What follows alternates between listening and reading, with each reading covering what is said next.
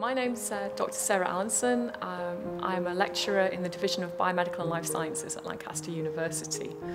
My area of research is looking at the effects of ultraviolet radiation on human skin cells, and this is important for understanding how things like sunbeds and exposure to the sun cause skin cancer.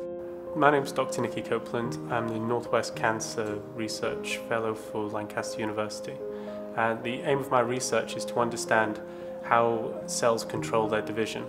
One of the hallmarks of cancer is uncontrolled cellular proliferation, and this is caused by mutations which tend to lead to changes in certain proteins which control the copying of our DNA. We still don't fully understand how ultraviolet radiation damages skin cells. In particular, we're not sure about the impact of long wavelength UV radiation, which is called UVA, and that's one of the big key questions for my research, is to kind of understand what it is that UVA does to skin cells, and whether we should be considering that when we think about how sunlight causes susceptibility to skin cancer.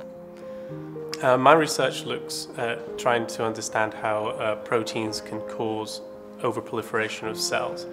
When we've identified the proteins or genes which are involved in promoting tumorigenesis, it should be possible to target those proteins with specific drugs.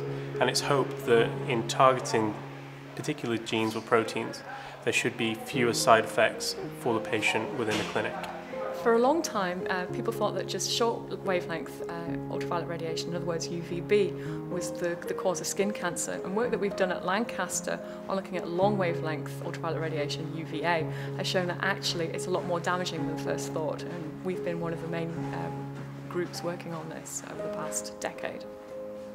Also, as part of my activities as a cancer researcher working at Lancaster, I work with local charities, for example Northwest Cancer Research, on outreach activities aimed at educating people about the risks of skin cancer and how to protect themselves from that.